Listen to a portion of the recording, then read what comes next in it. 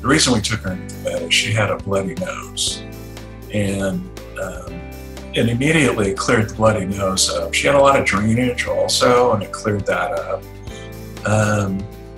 She was starting to go, she was starting to get in that bad place, where a dog withdraws when you don't feel well, and that's all gone away. She's living a very healthy, happy life without any pain.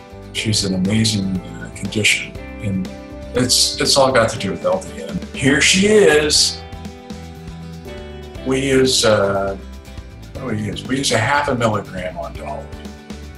So it's I think it's 0.03 milligrams per pound. So that's what we use on her.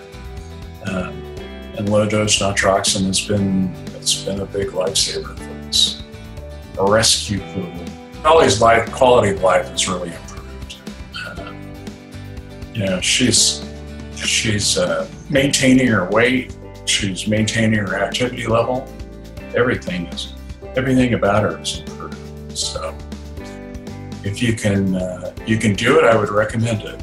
If you have an issue with a dog or a cat or any animal. They use it on horses too. When we took her into the vet, they gave her 3 to 6 months or we'd have to put her down.